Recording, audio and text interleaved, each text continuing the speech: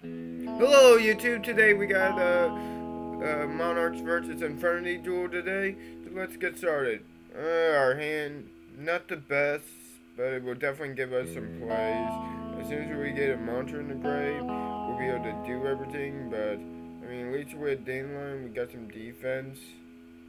Infernity, so, well, he's definitely getting all those good guys in the grave already, so he's getting that play started. Not good for us, but obviously that'd be good for him. This is going to let him sink for a level 6 and a level 8 right here. So let's see what we get. Bees and Behemoth.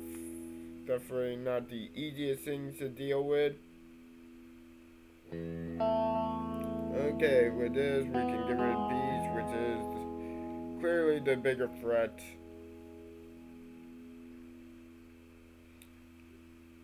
So with bees gone, we're back in a little control. Well, he won't attack with that thing because we tribute it, and I'm sure he doesn't trust it.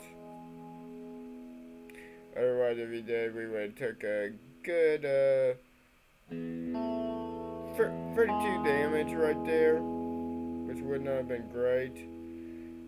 Not bad hand. Now we can use our Melissa's effect. Get rid of Melissa, the normal summon. Cadius will ban that and he'll take it down. And then we get to use our last Melissa's and go right into Gauntlet here. We could have been a little bit more aggressive and just use Redux effect to revive Cadius, but didn't. That's really why I didn't. I guess I just thought I didn't need to. My bad. I don't like going all in at times. We're going to just have Gauntlet attack again since it's really no harm in that.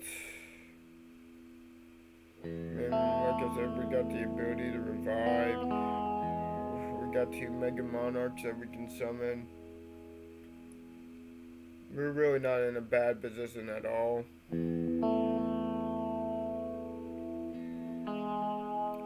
So, going to take a little bit of damage here.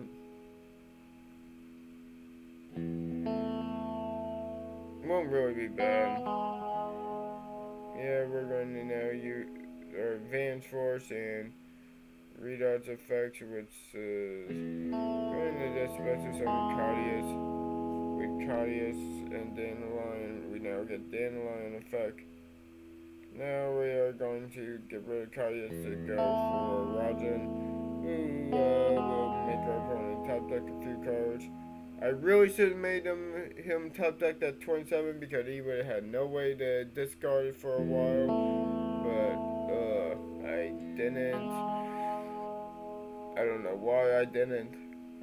For whatever reason, I was thinking the inversion was worse threat. Now we're going to let this go off since he doesn't really seem to know how to play infinities to their best, so we'll let that go through just because, I mean, clearly he doesn't see where infinity's best plays are at.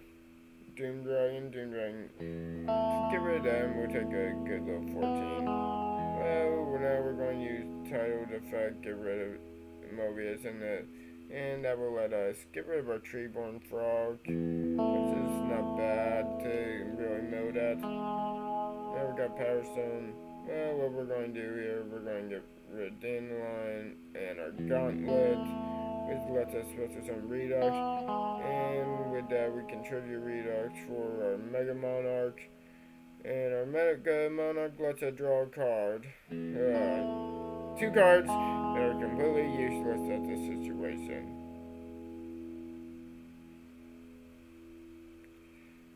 Taking good damage, he obviously is getting his Avenger back.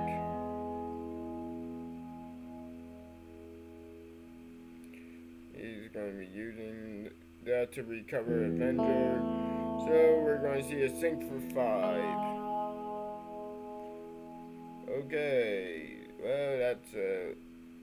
Well, we win.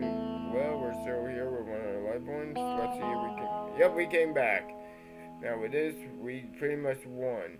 Unless he has, I don't know, infernity break in the graveyard, we won. An infernity break set.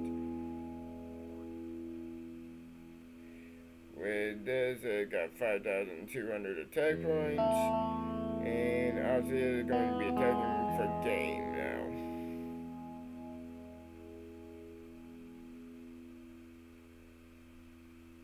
Yeah, this attack the sellers say for attack target, and that will be the game, guys.